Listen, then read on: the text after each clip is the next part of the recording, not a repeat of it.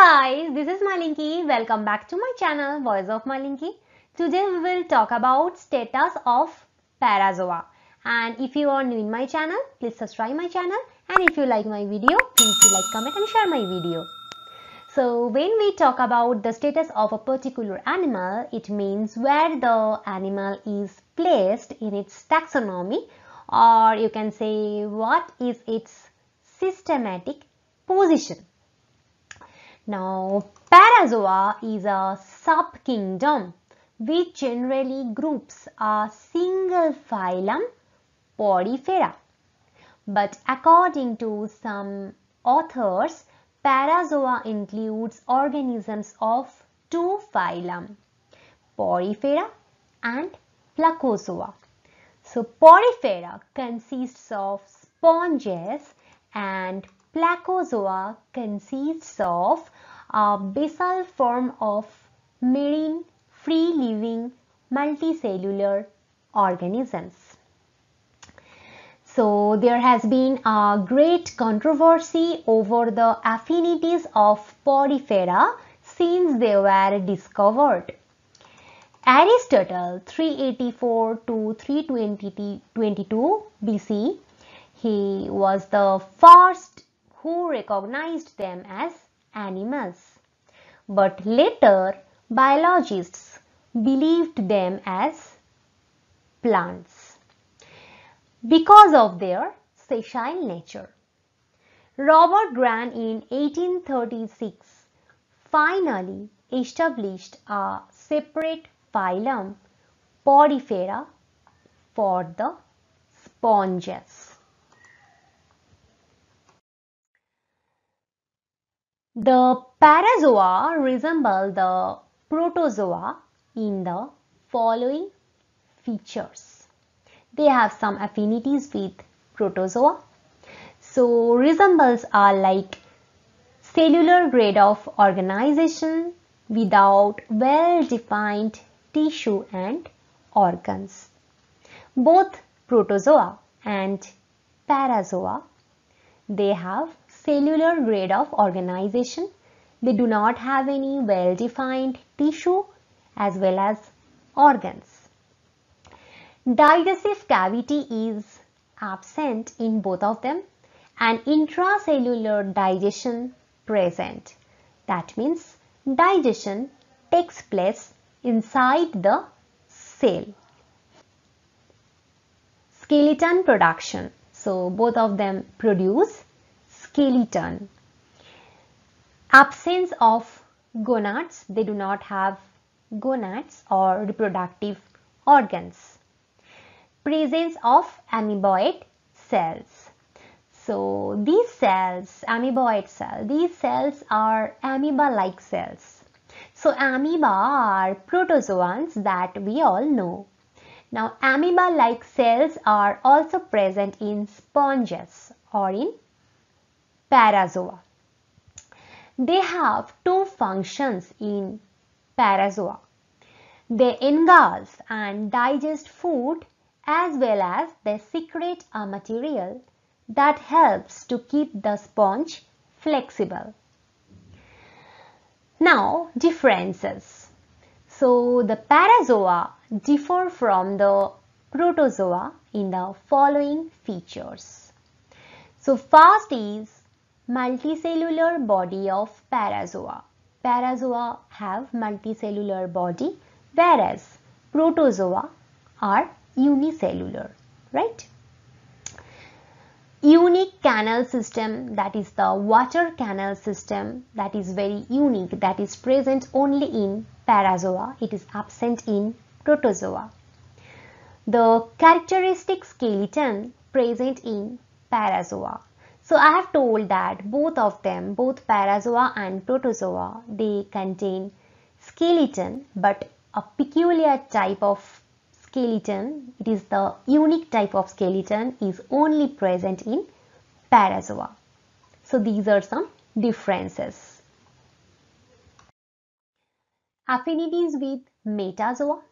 So among metazoa, coelentrates exhibit maximum similarities with Parazoa in the following features. So both are sedentary in habit. So you can see this is the sponge, this is Parazoa, and Coelenterata is the member of metazoa. So both of them are sedentary in habit. They do not move. They are multicellular animals. Both of them are multicellular animals. Both are acoelomate and diploblastic. That means both of them do not have coelom or body cavity. That's why they are acoelomate. And they are diploblastic. That means they have only two germ layers, ectoderm and endoderm. They do not have mesoderm. So mesoderm is absent in both of them. Therefore, they are diploblastic. They have only endoderm and ectoderm. Both of them undergo asexual reproduction. The parenchyma larvae of sponges are comparable with planula larvae of coelenterats. Both of them have larvae, and the larvae of sponges are parenchyma, whereas the larvae of coelenterata are planula. So they are comparable. That means both of them have some similarities. The water-vascular system of sponge is comparable with the gastrovascular cavity of coelenterats. So this is the sponge. They have the water-vascular system inside their body. Water enters through this way and then water flows or water exits their body in this way. And coelenterata have the gastrovascular cavity. This is the gastrovascular cavity. Now the water-vascular system of sponges opens through the terminal osculum. This is the terminal big large pore that is called osculum. So this is comparable with the gastrovascular cavity of coelenterats that open through the terminal hypostoma. So this is the terminal hypostoma. This is the opening that is comparable with this osculum of sponge. Now there are some differences. So the parazoa differ from the metazoa in the following features. First, parazoa are at the cellular grade of organization, whereas metazoa are at the tissue and organ grade of organization. Parazoa do not have tissue or organ grade of organization. They do not have well-developed tissue, well-developed organs, whereas metazoa have well-developed tissue, well-developed organs. Parazoa are having very less specialized cell. So the cells of parazoa are not very specialized compared to metazoa. Parazoa consist of choanocytes. So choanocytes are absent in metazoa. Choanocytes are some cells which are found in the interior lining of sponge body. Unlike metazoa, parazoa do not have mouth. Digestive cavities are absent in parazoa. Nervous system is absent in parazoa. So these are some differences between parazoa and metazoa. Now the body of sponges is perforated by multiple pores and they have a unique water canal system which is absent in metazoa. So you can see in this picture multiple pores are present in their body and they have the water canal system that is absolutely unique in sponges and that is absent in metazoa.